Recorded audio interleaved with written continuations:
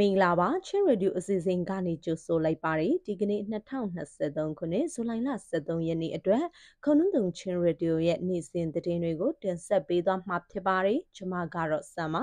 ဒီနေ့တင်ဆက်ပေးမယ့်သတင်းတွေကတော့တပတ်နေပါကြာတိမိလွင်ပြင်တိုက်ပွဲမှာစစ်ကောင်စီဘက်အယောက်20ကျော်သေဆုံးပြီး40ကျော်ဒဏ်ရာရတဲ့သတင်းတိုင်ငင်းတိုက်ပွဲမှာချင်းခါခွဲပူပေါင်းတပ်ဖွဲ့ဘက်၄ဦးကြဆုံးပြီးစစ်ကောင်စီဘက်လည်းထိခိုက်သေးဆုံးမှုအများဟုဆိုတဲ့သတင်းနဲ့ကလေးငယ်တွေကိုအထမဖမ်းဆီးပြီးတပ်ဖွဲ့ဝင်အဖြစ်လက်ခံခြင်းတပ်သွင်းခြင်းတွေလုံးဝမပြုတ်လို့ကြောင်း CDF ပလကထုတ်ပြန်စတဲ့သတင်းတွေကိုတင်ဆက်ပေးသွားပါမယ်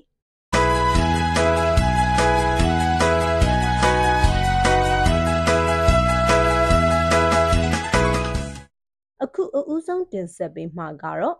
ချင်းပြည်နယ်ဟာခါမြို့နဲ့ထန်တလန်ကြားတိမိလွင်ပြင်အနီးမှာစစ်ကောင်စီတပ်နဲ့ချင်းကာကွယ်ပူပေါင်းတပ်ဖွဲ့တွေတပတ်နေပါကြာတိုက်ပွဲအပြင်းထန်ဖြစ်ပွားခဲ့ပြီးစစ်ကောင်စီဘက်အယောက်20ခန့်သေဆုံးပြီး40ကျော်ထိခိုက်ဒဏ်ရာရရှိကြောင်းစစ်အမျိုးသားတပ်ဦး CNF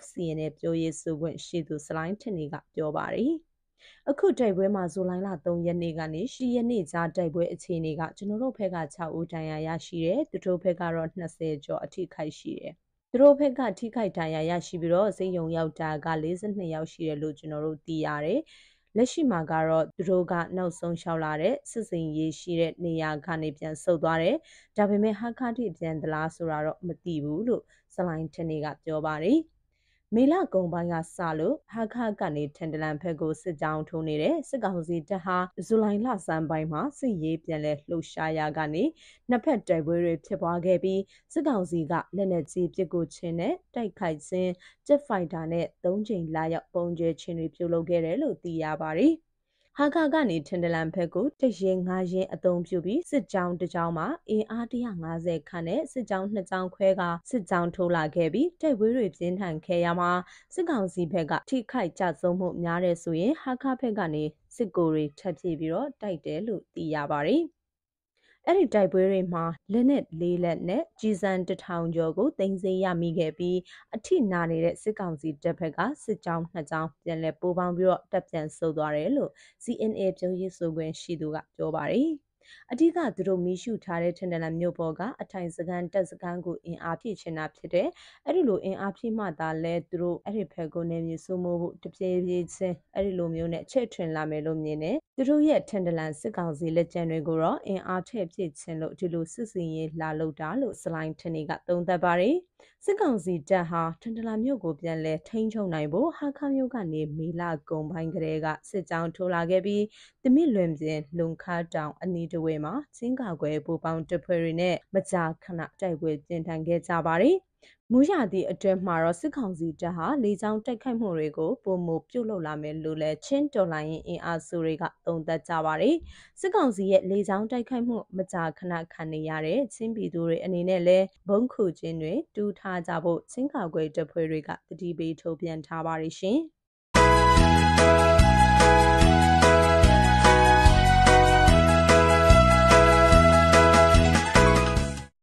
နောက်တည်င်းတပုတ်ကတော့ချင်းပြည်နယ်ဒေဒီမြို့နယ်စီရင်ဒေသအတွင်းမှာရှိတဲ့တိုင်ငင်းကြီးရွာကစစ်ကောင်စီတပ်စခန်းကိုချင်းကာကွယ်ပူပေါင်းတပ်ဖွဲ့ကဇူလိုင်လ17ရက်နေ့မနေ့ပိုင်း9နာရီကနေနေ့လယ်ပိုင်း12နာရီအထိဖြစ်ပွားတဲ့အဆိုပါတိုက်ပွဲမှာချင်းကာကွယ်တပ်ဖွဲ့ဘက်ရဲဘော်4ဦးကြာဆုံးခဲ့ပြီး2ဦးမစိုးရိမ်ရတန်ရာရရှိခဲ့တယ်လို့ CDM စီရင်ကထုတ်ပြန်ပါတယ်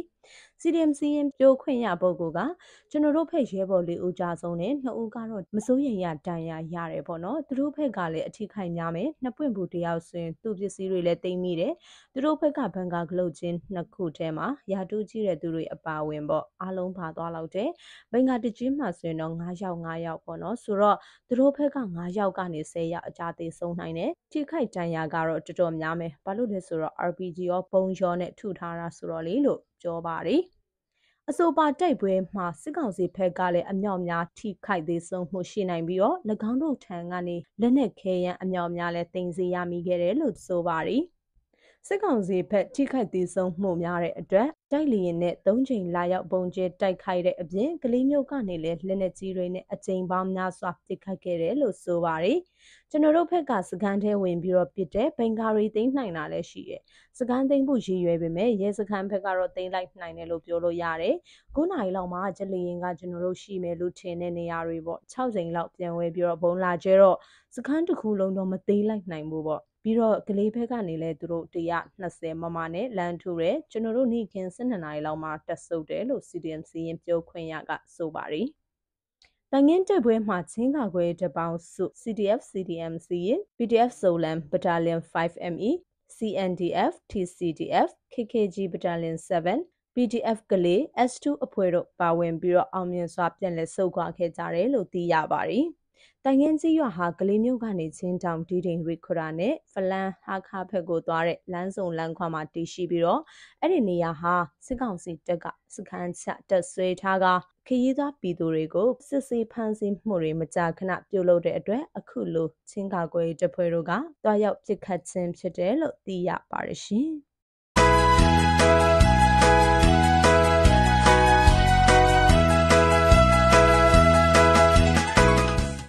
အခုနောက်ဆုံးတင်ဆက်ပေးမယ့်သတင်းကတော့ချင်းပြည်နယ်ဘလဝမြို့နယ်အတွင်းအသက်မပြည့်သေးတဲ့ကလေးငယ်တွေကိုအတင်းအဓမ္မဖမ်းဆီးပြီးတပ်ဖွဲ့ဝင်အဖြစ်လက်ခံခြင်းနဲ့တွတ်သွင်းခြင်းတွေလုံးဝပြုလုပ်ခြင်းမရှိသလိုအဲ့ဒီလိုလည်းပြုလုပ်မှာမဟုတ်ဘူးလို့ချင်းကာကွယ်တပ်ဖွဲ့ဘလဝကထုတ်ပြန်ပါတယ်။အခုရက်ပိုင်းအတွင်းဘလဝမြို့နယ်မှာအသက်အရွယ်မပြည့်သေးတဲ့ចောင်းသူចောင်းသားတွေဟာ CDF ဘလဝတပ်ဖွဲ့ကဖမ်းဆီးခေါ်ဆောင်သွားတယ်လို့ဒေတာအခြေစိုက် online media တစ်ခုမှဖော်ပြတဲ့အပေါ်CDF ပလောဝကဇူလိုင်လ10ရက်နေ့မှာကြီးညာချက်တစောင်ထုတ်ပြန်ပြီးအခုလိုပြောဆိုလိုက်ခြင်းဖြစ်ပါတယ်။ဘယ်သူမှအတင်းအဓမ္မခေါ်ဆောင်ခြင်းကိုသုံးလဲမသုံးခြင်းမို့သုံးလဲမသုံးသင့်ဘူး။အခုကပွင့်လင်းမြင်သာတဲ့ခက်ကျွန်တော်တို့ကပွင့်လင်းလင်းနဲ့အောက်ခြေမှာလှုပ်ခဲ့သည်ရှိတော့အဖွဲ့အစည်းရဲ့စီမင်းစည်းကမ်းအတိုင်းရှိယူမယ်လို့ထုတ်ပြန်ပြီးသားလည်းဖြစ်သလိုအောက်ခြေဝန်ထမ်းတွေကိုဘာဖြစ်ခဲ့လဲဆိုတာအစီရင်ခံစာလည်းတက်ခိုင်းဖို့ရှိပါတယ်လို့ချင်းကာကွယ်တပ်ဖွဲ့ပလောဝဥက္ကဋ္ဌစလိုင်းမျိုးထိုက်ကပြောပါတယ်။အဆိုပါရေးသားဖော်ပြချက်ဟာ CDF ပလောဝတပ်ဖွဲ့အပေါ်ပြည်သူတွေအနေနဲ့အထင်အမြင်လွဲမှားစေဖို့အတွက်တော်၎င်းຫນွေဦးဒေါ်လာရေးကိုသေးသိမ်စေပြီးတော့အာဏာရှင်နဲ့အပေါင်းအပါအလိုတော်များအာရကျင်းနေစေဖို့အတွက်တော်၎င်းရေးသားဖော်ပြခြင်းသာဖြစ်တယ်လို့ CDF ပလောဝကဆိုပါတယ်။ဒေသခံပြည်သူတွေညုံငင်ချင်းဒေါ်လာရေးကိုနားလည်မှုလွဲမှားစေနိုင်တဲ့ပြုမှုဆောင်ရွက်ချက်တွေလုံးဝပြုလုပ်မည်မဟုတ်ကြောင်းကုလသမဂ္ဂကလေးငယ်အခွင့်အရေး Convention ပြဋ္ဌာန်းချက်နဲ့အညီအသက်မပြည့်တဲ့ကလေးငယ်တွေကိုတပ်ဖွဲ့ဝင်အဖြစ်လက်ခံခြင်းနဲ့အဓမ္မဖမ်းဆီးကတွတ်သွင်းခြင်းကိုလုံးဝပြုလုပ်မည်မဟုတ်ကြောင်း CDF ပလောဝရဲ့ထုတ်ပြန်ချက်မှာဖော်ပြထားတာပါ။အဲ့ဒီလိုချင်းကာကွယ်တပ်ဖွဲ့ပလောဝဖက်ကတပ်ဖွဲ့ဝင်တွေကပြုတ်လုခဲ့မယ်ဆိုပါကပြည်သူတွေအနေနဲ့သစ္ဆိုင်ရာအစင်စစ်တာဝန်ရှိသူတွေထံဆက်သွယ်တိုင်ကြားနိုင်ပြီးတော့ကျူးလွန်ကြောင်းစစ်ဆေးတွေ့ရှိပါကကျူးလွန်သူတပ်ဖွဲ့ဝင်မိသူမဆိုစစ်ဥပဒေလုံထုံလုံနေတဲ့အငြိထိုက်တဲ့အရေးယူမှုတွေလည်းပြုတ်လုသွားမယ်လို့သိရ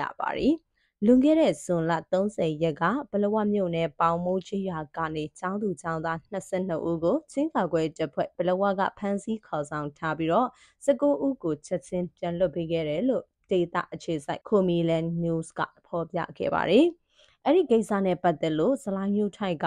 ပေါင်မိုးကចောင်းသူចောင်းသားတွေကိုခဏထိန်းနေဆိုတာသိရတဲ့လောက်ကစီရီယမလုပ်တဲ့စာကားစာအဝင်ထမ်းတွေကိုခေါ်ပြီးမှကျောင်းဖွင့်တဲ့ကိစ္စကိုအဲ့ဒီမှာဦးဆောင်တဲ့ရဲဘော်တွေကခဏထိန်းနေဆိုတဲ့အနေထားပါကလေးတွေကိုလက်ဖြားနဲ့တောင်မှမထီဘူးမြေပြင်ကဖုန်းဆက်တော့ချက်ချင်းကိုချွတ်ရင်ချက်မရှိဘူးပေါ့နော်ဒီကိစ္စကကျွန်တော်တို့မူဝါဒရှိတယ်မူဝါဒအတိုင်းပဲအရေးယူသိရင်ယူမယ်မယူသင့်ဘူးဆိုရင်လည်းဆုံးဖြတ်ချက်ချရမှာအဲ့ဒါကြောင့်လုံးဝမဖြစ်တဲ့ကိစ္စဖြစ်လို့ကလေးတွေကိုပြန်လွှတ်ပေးခိုင်းထားပါတယ်အဲ့ဒီပေါင်မိုးကចောင်းသူចောင်းသားတွေရဲ့မိဘတွေနဲ့စကားပြောတယ်အဲ့ဒီဟာအောက်ခြေကမားသွားပါတယ်ဆိုတဲ့အကြောင်းကျွန်တော်ကတောင်းပန်ထားတယ်လို့ချင်းကာကွယ်တပ်ဖွဲ့ဘလဝဥက္ကဋ္ဌစလိုင်းမျိုးထိုက်ကပြောပါတယ်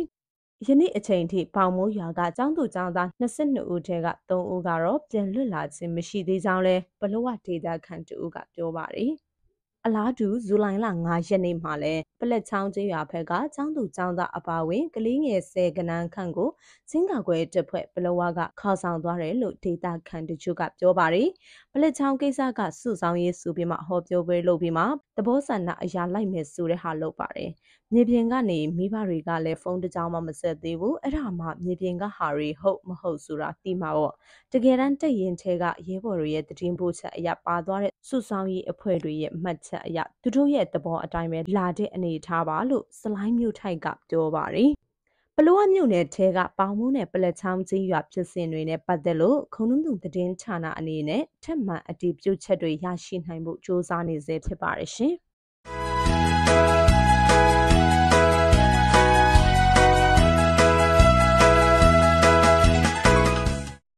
နာတို့တာဆင်ခဲ့ကြတဲ့အတွက်အားလုံးကိုအထူးပဲကျေးဇူးတင်ရှိပါတယ်။ချင်းရေဒီယိုအစီအစဉ်ကနေဒီမှာပဲနှုတ်ခွန်းဆက်သလိုက်ပါတယ်။အားလုံးကိုစိတ်နှပြရှင်လန်းချမ်းမြေ့ကြပါစေ။